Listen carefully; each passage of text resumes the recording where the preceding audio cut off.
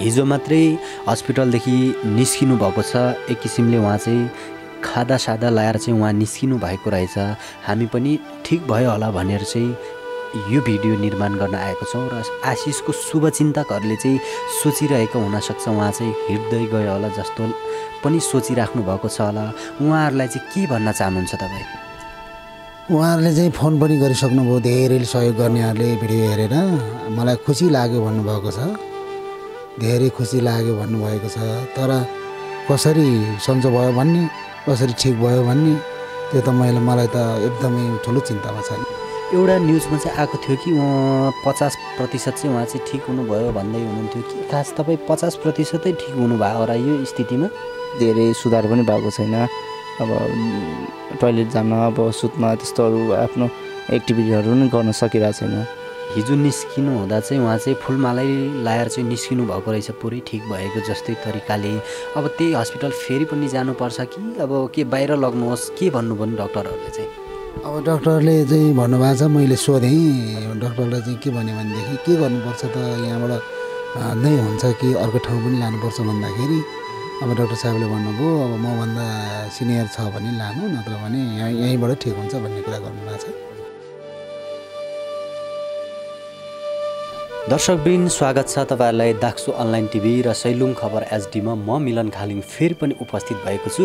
तपाईँहरूले फ्रेममा देखिसक्नु भएको छ। पहिले पनि हामीले उहाँको चाहिँ भिडियो निर्माण गरेका थियौँ। 23 वर्षको हुनुहुन्छ। 4 वर्ष अगाडि उहाँको चाहिँ कम्मरदेखि मुनिको भाग चाहिँ अटोमेटिकली केही नचल्ने भएको कारणले अहिले चाहिँ उहाँ चाहिँ ठ्याक्कै 53 दिन चाहिँ लेजर थेरापी हस्पिटलमा चाहिँ उहाँ चाहिँ बसेर आउनुभएको थियो र कस्तो उपचारहरू भयो र हामीले सुने अनुसार 50% चाहिँ उहाँको चाहिँ उपचार भएको थियो अरे र कसरी उहाँहरूले गर्नुभयो यही विषयमा आज हामी कुरा गर्नेछौँ। म स्वागत गर्न चाहन्छु। स्वागत छ यहाँलाई। धन्यवाद। के छ तपाईँ चाहिँ 53 दिन हस्पिटलमा बसेर आउनुभएको रहेछ, कस्तो भयो सुधार? हजुर ठिकै, पहिलाको भन्दा थोरै कम चाहिँ भएको जस्तो अनुभव भएको छ। एउटा खुट्टा चाहिँ हजुर, अर्को खुट्टा चाहिँ पहिलाको जस्तै छ। केही सुधार भएको महसुस भइरहेको छ? हजुर एउटा खुट्टामा चाहिँ। उहाँ चाहिँ तपाईँको चाहिँ लेजर थेरापीमा चाहिँ के यहाँदेखि मुनिको सबै के कुन किसिमले चाहिँ उपचारहरू भयो? हजुर लेजर चाहिँ लाइटबाट गर्नु हुँदो रहेछ, लाइटबाट राखेर अनि लेजर त्यसरी गर्नुभयो उपचार। के कसरी अनि तपाईँ चाहिँ त्यहाँ बस्नुभयो? अब आर्थिक अब अलिकति अवस्थाहरू पनि तपाईँ चाहिँ मिडियाबाट आउनुभएको थियो, कसरी आर्थिक जुवा चाहिँ गर्नुभयो तपाईँले खर्चको? हजुर मलाई चाहिँ सहयोग गर्नुहुने उहाँहरूले आएर केही रकमहरू दिनुभयो, अनि त्यही रकमले चाहिँ म उपचार गरिरहेँ।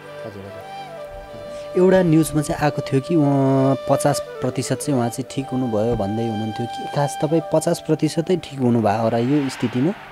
अहिले त 50% भन्न मिल्दैन, किनभने अब उठाउनु पनि बाबाले उठाइदिइराख्नुपर्छ, सुताउनु पनि, त्यसपछि टोइलेट जानु पनि बाबाले नै लगिराख्नुपर्छ। अनि अब राति सुत्ने बेलामा उल्टो पुल्टो गर्नलाई पनि बाबाले नै गरिदिनुहुन्छ। अनि अब त्यो त अब त्यति चाहिँ भन्न मिल्दैन जस्तो लाग्छ मलाई चाहिँ। बसाइ चाहिँ कस्तो रह्यो तपाईँको उपचार देखेर? तपाईँ हस्पिटलमा बस्नुभएको देखेर चाहिँ विक्रम सुनार पनि आउनुभएको थियो, उहाँको चाहिँ खास कस्तो छ? उहाँको चाहिँ के सुधार छ? उहाँ पनि महिना दिन चाहिँ बढी भइसक्यो। उहाँको पनि मलाई सोद्धा चाहिँ सुधार हुँदैछ भनेर भन्नुभएको थियो।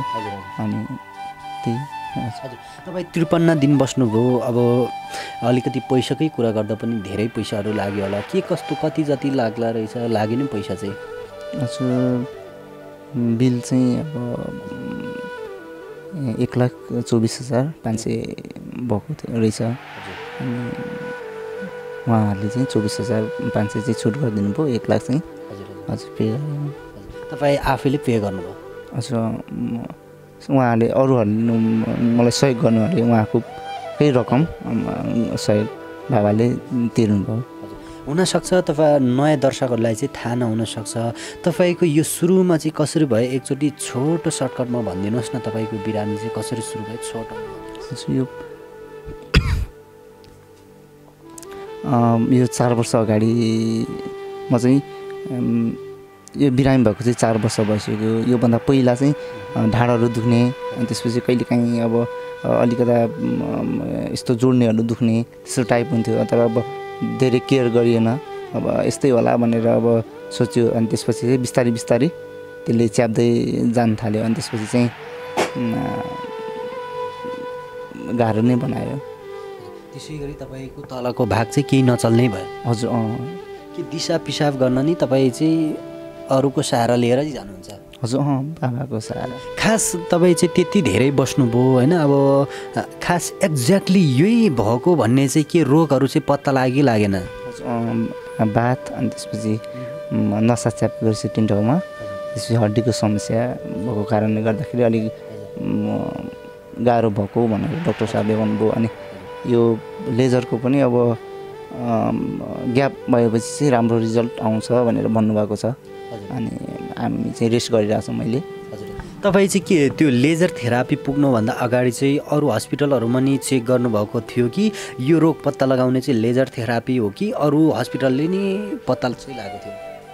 बात चाहिँ अब पहिल्यैदेखि थाहा थियो। अब एच.ड 27 पोजिटिभ भनेर चाहिँ अब पहिले ब्लडबाटै थाहा भएको। अनि पास भनेर चाहिँ पहिले थाहा भएको। यो हड्डी र नसाको चाहिँ पछि आएर लेजरबाट थाहा पायो। हजुर लेजरले थाहा पायो। ल त्यहाँ त्यो हस्पिटलमा चाहिँ खास के उपचारहरू चाहिँ हुँदो रहेछ नि त लेजर थेरापीमा चाहिँ? अहिले हाम्रो भर्खरै चाहिँ विक्रम सुनार पनि जानुभएको छ। भन्नु त अब सबै प्रकारको बिरामीहरू निको हुन्छ र निको भएर पनि गएको देख्नु चाहिँ देखिरहेको छु मैले नि। सबै भन्नाले कस्तो किसिमको रोगहरू चाहिँ त्यहाँ चाहिँ ठिक हुँदो रहेछ? यस्तो विक्रमजीको न हात खुट्टा दुवै चल्दैन, तपाईँको त हात चल्छ तर उहाँको त हात खुट्टा दुवै चल्दैन उहाँको त। यस्तो यो चाँडै बिरामी भएको भएर चाँडै लग्यो भने चाहिँ निको हुने रहेछ। अनि त्यसपछि अलिक ढिला भयो भने चाहिँ अलिक गाह्रै हुने रहेछ। तपाईँ 4 वर्षदेखि चाहिँ यसरी चाहिँ थलुवा अवस्थामा बेडमै बसिराख्नु भएको छ कि तपाईँको पढाइ अथवा केही कामहरूलाई चाहिँ यतिकै अहिले त थातिराख्नु भएको छ होला? हजुर थाती नै छ। अब पेनले गर्दाखेरि अब एकदम मेन्टल उमै दिमागमै अब असर गरिरहेको हुन्छ। अब पेनले गर्दाखेरि त्यही कारणले अब सबै स्टक छ। कतिमा चाहिँ तपाईँ चाहिँ के अध्ययन गर्दै हुनुहुन्थ्यो? हजुर +2 चाहिँ सकेर बसिरहेको थिएँ। अनि यसो अब जबको सिलसिला अथवा बाहिरको प्रोसेस त्यस्तै गरिरहेको थिएँ। त्यही क्रममा चाहिँ तपाईँलाई चाहिँ यस्तो पीडा चाहिँ तपाईँ कहाँ चाहिँ आइपुग्यो? हजुर अब चाहिँ तपाईँ चाहिँ के सोचिराख्नु भएको छ नि? अब हस्पिटलले त भनेको रहेछ 50% भइसकेको, 50% चाहिँ तपाईँ आफैले गर्नुपर्छ है भन्नुभएको रहेछ। के गर्छु भन्ने अब चाहिँ सोचिराख्नु भएको छ? अब कसरी चाहिँ ठिक भइन्छ होला? के तपाईँले आफूले केही सोच्नु भएको छ? अब एक्सर्साइज भन्नुभएको छ अनि हिँड्ने ट्राई गर्नु भन्नुभएको छ। अब त्यो चाहिँ गरिरहेको छु। हजुर आशा छ अब हेरौँ। हजुर एक्सर्साइज भन्नाले अब कस्तो एक्सर्साइज? नर्मल्ली अब तपाईँ आफै हिँड्न सक्नुहुन्न रहेछ, उठ्नसम्म सक्नुहुन्न रहेछ। सुतेर अलिअलि अब खुम्चाउनेहरू अनि त्यसपछि उहाँहरूले सिकाउनु भएको छ, त्यो ट्राई गर्छु। त्यतिकै मात्र ठिक होला जस्तो छ र कि केही अरू विदेशी अब हस्पिटलहरू भयो अब लेजर थेरापी बाहेक अरू पनि अब नेपालमै भएको हस्पिटलतिर के जानुपर्छ, केही सल्लाहहरू उहाँहरूले दिनु भएन त? त्योभन्दा पनि उहाँहरूले भन्नुभएको छ डक्टरले 100% हुन्छ, 1 वर्षसम्म हुन्छ भनेर भन्नुभएको छ। अनि हामी चाहिँ उहाँलाई फलो गरिरहेछौँ। के फेरि नभए त्यही हस्पिटल फर्केर जानुहुन्छ तपाईँ फेरि? हजुर अब कम हुँदै गएपछि त हजुर। अब दर्शकबिन उहाँको बाबा पनि हुनुहुन्छ, उहाँको बाबासँग पनि म थोरै कुरा गर्न लागिरहेको छु। यहाँ चाहिँ हुनुहुन्छ आशिष मगरको चाहिँ बाबा हुनुहुन्छ। स्वागत छ। नमस्ते, धन्यवाद छ हजुरलाई। सन्चै हुनुहुन्छ? सन्चै छु अहिले। अनि जवान छोरा चाहिँ अहिले चाहिँ यो बेडमा चाहिँ लडिराख्नु भएको छ, तपाईँले पक्कै पनि खुसी छैन, कस्तो महसुस भइरहेछ? भर्खरै मात्र तपाईँहरू 53 दिन चाहिँ हस्पिटलमा बसेर आउनुभएको रहेछ, त्यहीँबाट पनि खासै राम्रो त्यस्तो बेनिफिट आयो भन्ने रहेनछ, कसरी हेर्नुभएको छ? मलाई त त्यहाँ लाँदा अब हिँडेरै आउँछ होला भन्ने सोचे पनि थिएँ, तर धेरै लामो रोगले गर्दा बिस्तारै हुन्छ भन्ने कुराहरू आयो। र अहिले चाहिँ ल्याउँदाखेरि अब टोइलेट जानु पनि गाह्रै भइरहेछ। टोयलेट लानलाई पनि अब सकेको छैन, खुम्चिनै हुँदैन, एउटा खुट्टा चलाउने टेक्नै हुँदैन, एउटा खुट्टा त अलिअलि जे होस् टेक्न जस्तो भएको छ। उहाँको चाहिँ अब घरमा एक्सर्साइज भन्नुभयो, घरमै एक्सर्साइज गर्नलाई उहाँ चाहिँ हिँड्न डुल्न सक्नुहुन्न होइन। अब तपाईँ चाहिँ अब परिवारको अभिभावक भएको नाताले चाहिँ अब तपाईँ चाहिँ के सोच्नु भएको छ त उहाँको चाहिँ कसरी उपचार गर्ने, के गर्ने त केही सोच्नु भएको छ होला नि त? सोचेको छु मैले। अब म एक्सर्साइज त मैले गराउनु पनि त्यति जानिँदैन, अब उहाँ छ अलिअलि आफैले गर्छ होला।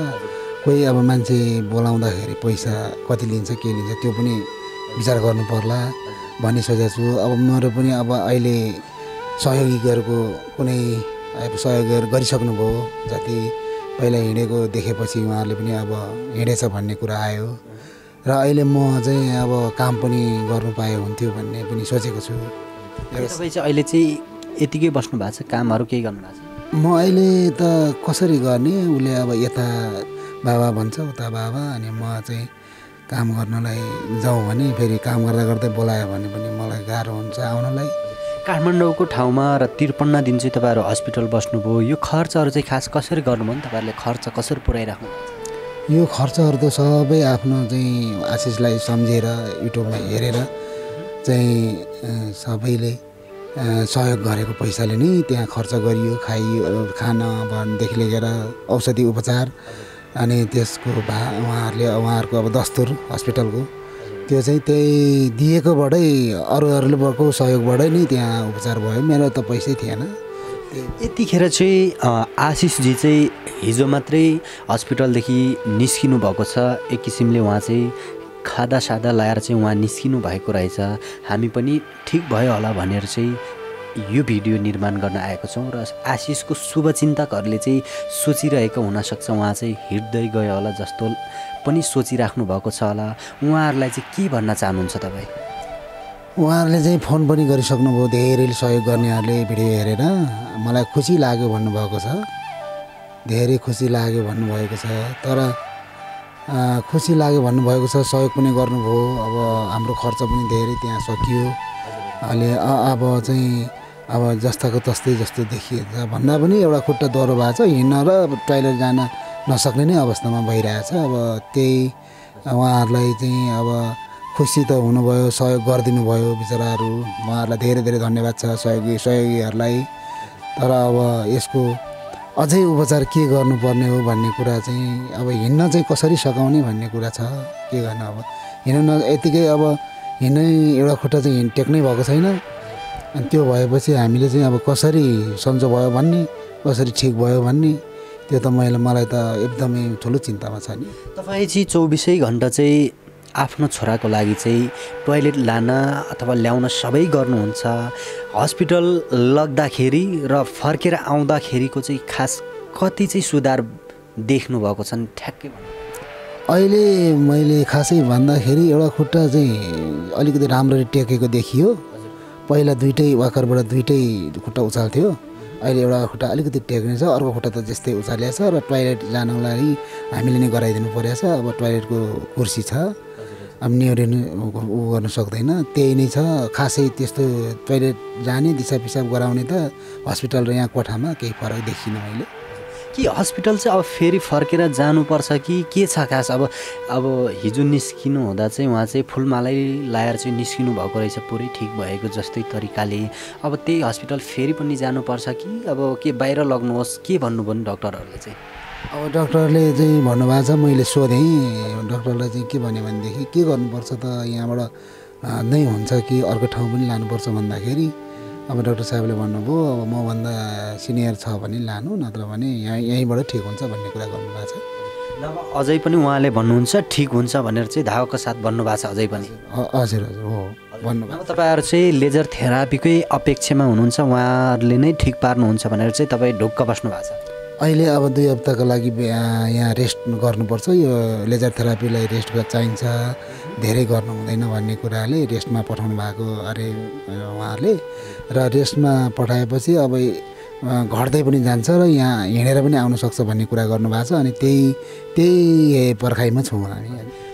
लेजर थेरापीको चाहिँ म्यामले चाहिँ भन्नुभएको रहेछ, विशेषज्ञले भन्नुभएको रहेछ तपाईँ चाहिँ अब 2 हप्ता पछि चाहिँ लगभग तपाईँ चाहिँ आफै हिँडेर चाहिँ हस्पिटलसम्म आउन सक्नुहुन्छ भन्नुभएको रहेछ। खास के छ तपाईँको स्थिति देख्दा त हामीले चाहिँ खासै त्यस्तो देख्दैनौँ। तपाईँ चाहिँ के सक्छु जस्तो लाग्छ कि लाग्दैन? अहिलेको कन्डिसन हेर्दा त म सक्दिनँ नि। अब एउटा खुट्टा त टेक्नै मिलिरहेको छैन, अब कसरी दुईवटा खुट्टा टेकेर हिँड्ने। अब के छ त अब तपाईँ चाहिँ अब 2 हप्तापछि फेरि पनि लेजर थेरापी जाँदै हुनुहुन्छ रहेछ। दर्शकहरूले चाहिँ तपाईँ चाहिँ अब हिँड्न सक्ने भयो भनेर चाहिँ ढुक्क बस्नु भएको छ। उहाँहरूलाई चाहिँ तपाईँ के भन्न चाहनुहुन्छ अन्त्यमा? अन्त्यमा अब एउटा खुट्टा चाहिँ अब दुईटै खुट्टा अलिक गाह्रो भइरहेको थियो, अनि त्यसपछि एउटा खुट्टा चाहिँ अलि टेक्न मिलिरहेछ, एउटा खुट्टा चाहिँ अब टेक्न मिलिरहेको छैन, उस्तै छ, गाह्रो नै छ। अब मेरो स्वास्थ्य अवस्था चाहिँ अब ठिकै भनौँ, अब त्यति धेरै सुधार पनि भएको छैन। अब टोइलेट जान, अब सुत्न, त्यस्तोहरू आफ्नो एक्टिभिटीहरू पनि गर्न सकिरहेको छैन, अलिक गाह्रै छ। खर्च चाहिँ अझै पनि धेरै नै लाग्ने जस्तो देखिन्छ। तपाईँहरूको कुरा सुन्दा र लाग्छ पनि। अब दर्शकहरूलाई चाहिँ तपाईँ चाहिँ सहयोगको लागि कसरी अपिल गर्नुहुन्छ? अब यो खर्च चाहिँ धेरै लाग्ने भएको छ, 1 वर्षसम्म भन्ने कुरा छ अब ठिक हुनको लागि, र यसलाई धेरै खर्च लाग्ने देखिन्छ। अब खर्चको लागि सहयोग गर्नुहुनेहरू अझै मन हुनुहुन्छ भनेदेखि मलाई खर्चको पनि आवश्यकै छ। मेरो कमाइ केही छैन। अब यसलाई यो छोरा आशिषलाई चाहिँ उपचार गरेर ठिक बनाउनु पाए मलाई धेरै राम्रो हुने थियो, र दर्शकहरूले पनि मन हुँदाखेरि अझै सहयोग गरिदिनु हुँदा म त्यहाँ उहाँहरूलाई धेरै धेरै धन्यवादका आभारी व्यक्त गर्न चाहन्छु। योभन्दा अघि पनि र अहिले पनि तपाईँलाई चाहिँ धेरै दर्शकहरूबाट चाहिँ साथ मिलिरहेको छ, तपाईँले चाहिँ सहयोग पाइरहेको छु भन्नुभएको छ, र नयाँ दर्शकहरू, नयाँ तपाईँलाई चाहिँ सहयोग गर्न चाहनुहुने दर्शकहरूलाई चाहिँ के भन्न चाहनुहुन्छ अन्त? आजसम्म जसले सहयोग गरिदिनु भयो सहयोगी मनहरूलाई धेरै धेरै धन्यवाद दिन चाहन्छु। मेरो चाहिँ उपचारको चाहिँ क्रम चाहिँ एकदम धेरै समयसम्म लाग्ने भन्नुभएको छ, 1 वर्षसम्म भन्ने कुरा गर्नुभएको छ। अब म त अहिले केही गर्न पनि सक्दिनँ, बाबा पनि अब काममा जानु अहिले चाहिँ अवस्था त्यस्तो छैन। त्यस कारणले हजुरहरूले मेरो उपचारको लागि जे जति सक्नुहुन्छ सहयोग गरिदिनु होला, नसके भिडियो सेयर गरिदिनु होला, र मलाई चाहिँ खर्चको एकदम खाँचो छ उपचारको लागि। अब धेरै समय 1 वर्षसम्म लाग्ने भएको कारणले गर्दाखेरि चाहिँ अलिकता खर्चको चाहिँ धेरै समस्या छ, हजुरले सहयोग गरिदिनु होला। तपाईँले चाहिँ कसरी भेट्न सकिन्छ सरल तरिकाले तपाईँको ठेगाना? मलाई चाहिँ डाइरेक्ट कन्ट्याक्ट गर्न सक्नुहुनेछ। मेरो फोन नम्बर रहेको छ 9823 600 377, 9823 600 377 मा कल गर्नुहुँदाखेरि भेटाउनु हुनेछ हजुरहरूले। हस्, तपाईँलाई धेरै धेरै धन्यवाद। हस्, धन्यवाद। हजुरहरूले पनि